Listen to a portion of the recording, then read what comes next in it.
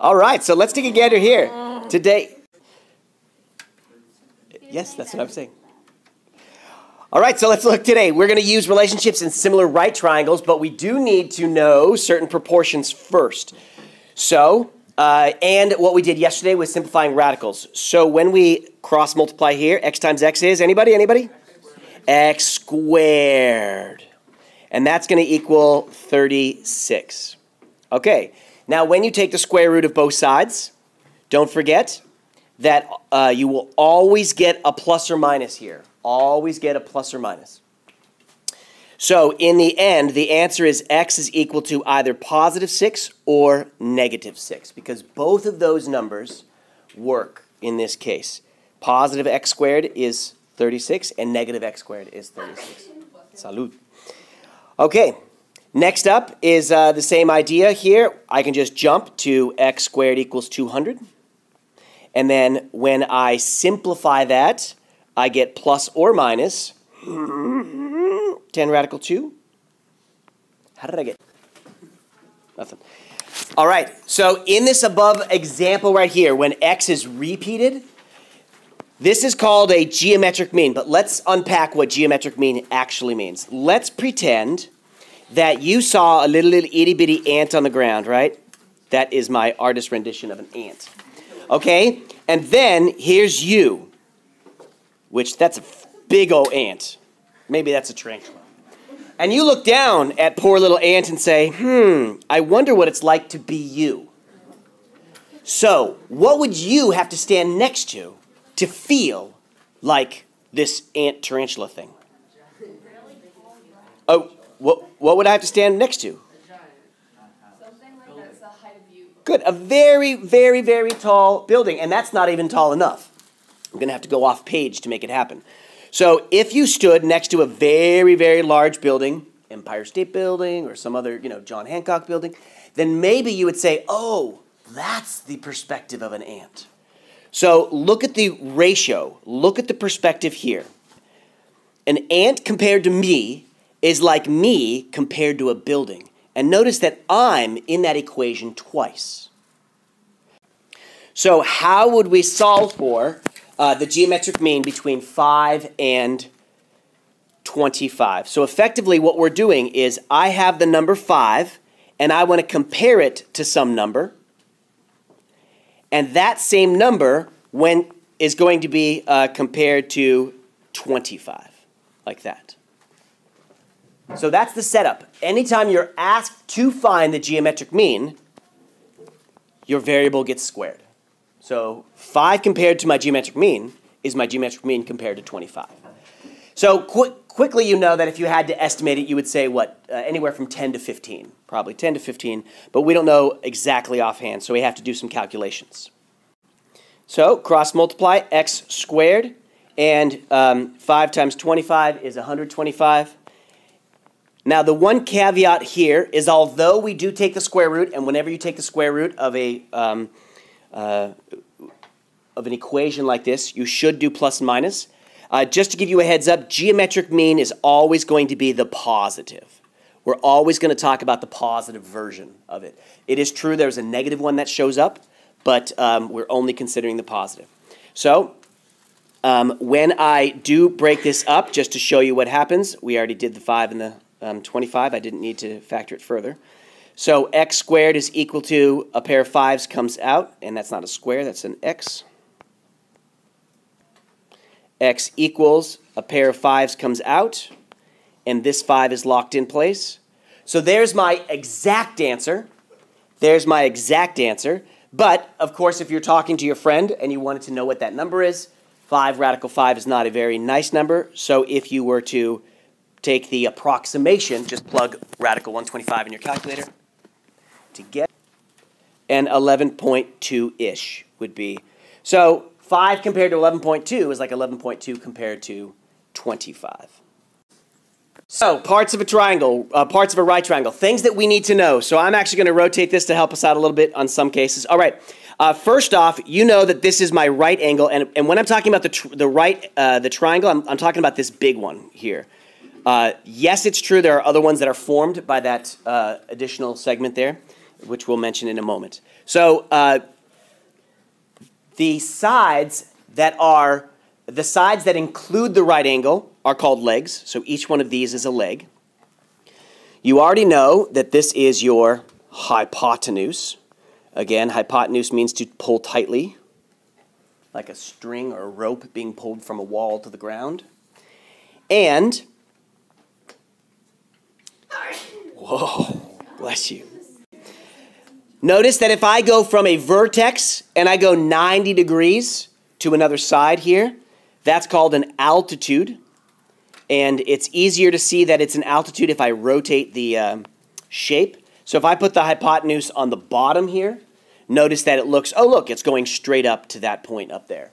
So it does, from this perspective, look like an altitude as you would consider it normally. And I do also want to point out to you that when you draw this altitude,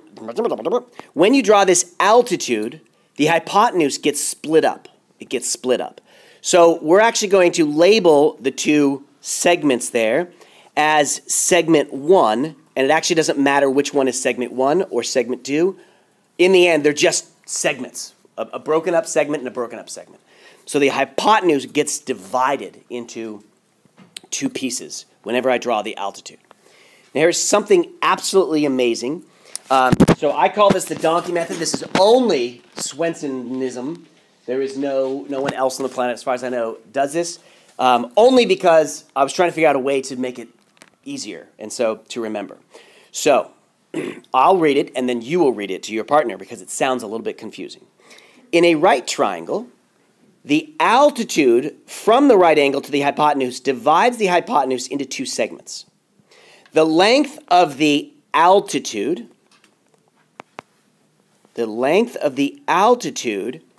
is the geometric mean of the lengths of the two segments.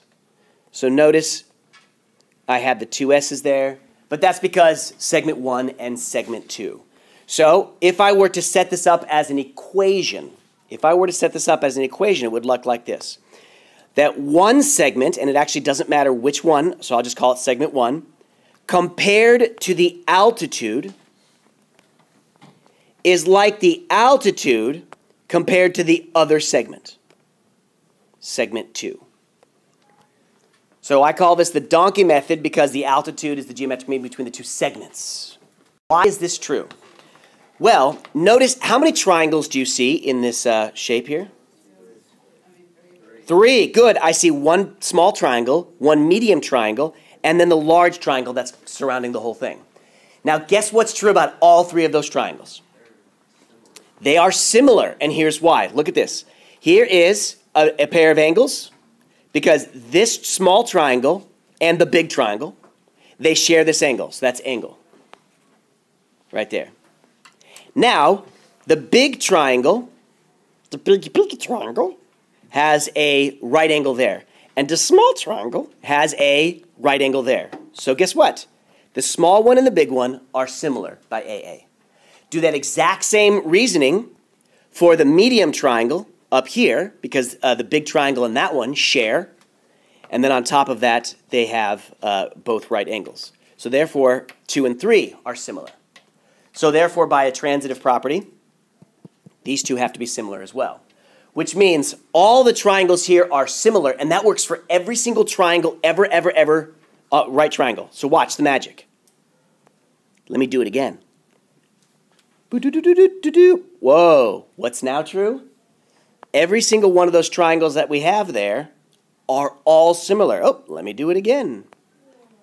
Every single one of those oh, let me do it again. Boop, let me do it again. Boop, let me do it again. Every single one, all the way to infinity, as micromanaged small that you can get. That, and they're all similar. Every single one of them is going to be similar. So it's quite a beautiful little sort of fractal feel things. Okay, so now this next method, and this will be the last one we'll look at for this, and then we'll just practice. I call it the lash method only because that's what I came up with.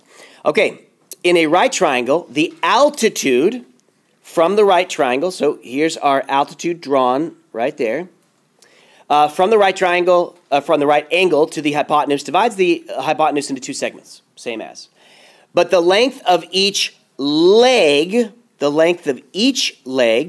so here is a leg, so I'll call it leg 1, in this case leg 1, of the right triangle is the geometric mean of the hypotenuse, that's the whole thing, hypotenuse, and the segment adjacent to the leg. The segment that's adjacent to the leg. So that's why I said lash. Here's where lash comes from. The leg is the geometric mean between the adjacent segment and hypotenuse. Adjacent segment and hypotenuse. So this is a perspective thing. Once this diagram has an altitude drawn, I'm going to ignore the altitude. So all I'm doing is comparing this leg, and the leg is the geometric mean. So the leg is the one that repeats, between this segment there and the hypotenuse, like that. And the same is going to hold true for the other leg. If I'm talking about this leg right here, I now talk about this segment over here and the hypotenuse there. The leg is the geometric mean between the adjacent segment and hypotenuse. This leg is the geometric mean between the adjacent segment and hypotenuse. So it's about perspective. The leg corresponds with that segment. This leg corresponds with that segment. On page 2, let's practice a little bit. Which method are we going to use on this one? Well, notice the things that are marked and not marked. What do I call this one right here? Starts with an A. It's the altitude. So I'm going to use the donkey method because the altitude is a geometric mean. So quickly I set it up. 20 repeats itself. So the altitude is the geometric mean between the two segments. It never matters where you put the x or the 12. You can flip them around if you would like. Because in the end, when you cross multiply and solve, it'll all end up being the same. All right, so this one, in other words, this one gave us the answer. Now what we're trying to do is find the x. Do not be in the habit of repeating x all the time. The x is not the thing that repeats all the time. What repeats all the time is the geometric mean. The altitude is the geometric mean here. Over here, the leg is the geometric mean, so x will repeat. All right, so when we cross multiply and solve, let me just go ahead and do that. Here I get 12x, and here I get 400, and x is going to give me, 33 1/3 is our final answer. Or it could have been like this, 100 divided by 3. You could leave it like that as well. All right. Now this next one, notice what I see here is the L, the leg. So I'm going to use the lash method. The leg is in this case the x. So the leg is the geometric mean between the adjacent segment, which is 5, and the hypotenuse, which is 13. Nicely labeled for me in this case. Not always going to happen like that, but it's nicely labeled for me. Okay, now when we solve that one, I'm running out of room there, so I'm going to go up here. When I cross multiply, I get x squared equals 5 times 13. You know what I'm going to do? I'm not even going to bother multiplying that together. Why? Well, yet. Because in the end, remember when we're simplifying these radicals, we keep splitting up even further. So why would I multiply them together only to split them up again just a moment later? So if I can keep factoring and there are any factors to circle, then I would. But in this case, I'm actually done. It doesn't go any further. So x is going to be square root of 65. If you wanted to know what the approximate value is because you wanted to get a better grip on it, square root of 64 is 8, right? So this has to be 8 point something, like 0.5-ish. Good. Thanks for pointing that out. It should be up here. It should be 5 times 13, and I should have taken the square root of both sides. So there we go. So that this square root cancels out. So I prematurely put the square root there out of excitement. All right. Which method are you going to use on C? So this one's going to be the donkey method where the altitude is x. So again, x does not always repeat, but because x is the altitude, I will repeat that. And then it's between the two segments there. Again, it doesn't matter where you put the 12 and the 20 as long as you get them, one of them's top, one of them's bottom. That's the setup. I'll let you solve that one. Now, this one looks funny. Which method are we going to use on this one? We're going to use lash. Why? Because here's an unknown that has a leg. So the leg is the geometric mean, so that means y is going to repeat. And remember what we have to do. It's the adjacent segment. So how long is this segment right here? 30. It's 30. Good. We had to take a moment and we had to subtract the 5 from the 35. So this is a helper number, not a number that shows up in my actual equation. So the 35 does show up, and this 30 shows up right there. Salud. So now when we cross multiply, I'll slow it down, so I don't want to throw all my radicals up yet. And then, so here's a good example where I'm not going to multiply out yet, just because I'm going to have to factor anyways when I reduce. Now when I take the square root of both sides, I'm temporarily ignoring the negative that happens. So don't be in the habit of never writing the negative. So when you get to algebra 2, you're going to have to always do plus or minus there. All right, so now I'm going to start breaking things up. 6 and 5, and this one's 7 and 5. So easily I see a 5 comes out. And I'm just going to go a little bit further to see if there's anything else that repeats.